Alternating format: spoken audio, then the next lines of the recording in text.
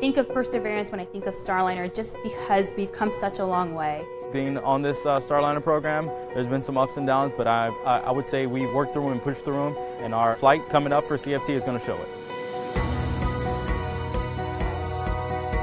It's really exciting. You can feel the buzz around the office. Everybody's talking about it, that it's so soon. It means a lot to be this close to reaching our ultimate goal of launching our NASA crew to the International Space Station. It will be an amazing accomplishment.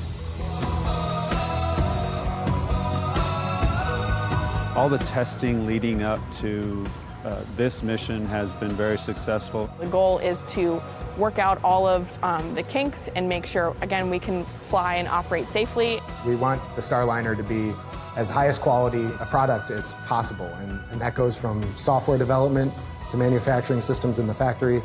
We think about it as a test flight, but we really work towards perfection. When we find something that we can improve, we go ahead and we go do that work.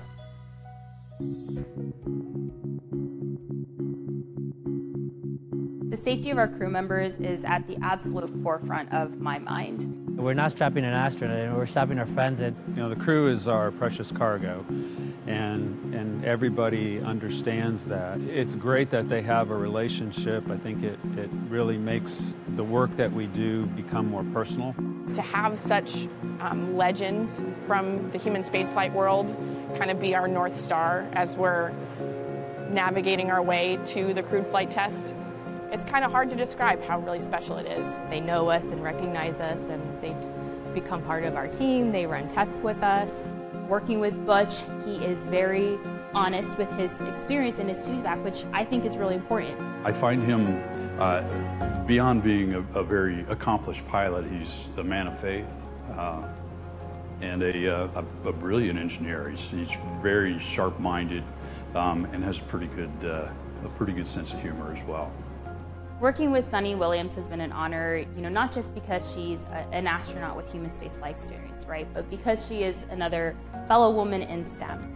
Sunny is everybody's astronaut. She is the most approachable person in the crew office by far.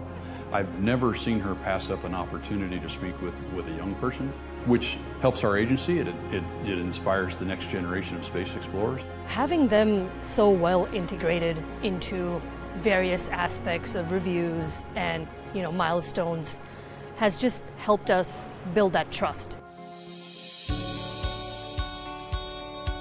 There are challenges in what we do. It's not easy, but when everybody rolls up their sleeves, puts their head down, that's the rewarding part to be part of it. I've never worked with a team like this before in my career, and maybe I won't ever again. I mean, we've become family.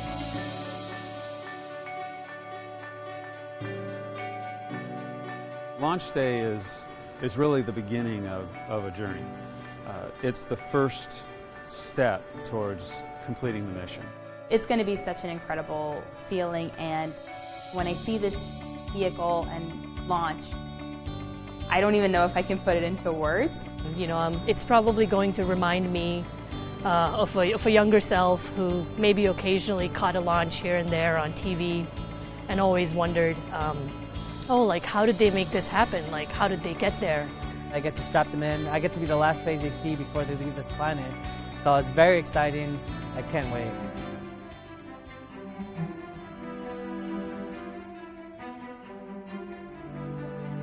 And until that door opens and that crew gets out safely, that's when we'll celebrate. That's the true end of the mission, right? I talked to a lot of people before, and that's what I look forward to. I mean, certainly getting a successful launch, successful dock, but we got to get home. It's just going to be an immense sense of pride that we accomplished something that is so difficult, to send humans to the harsh environment of space and back safely.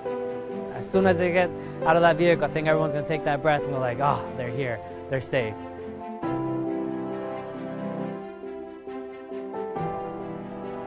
Today, we are launching Starliner to ISS, but tomorrow we don't know what future space destination Starliner will get to.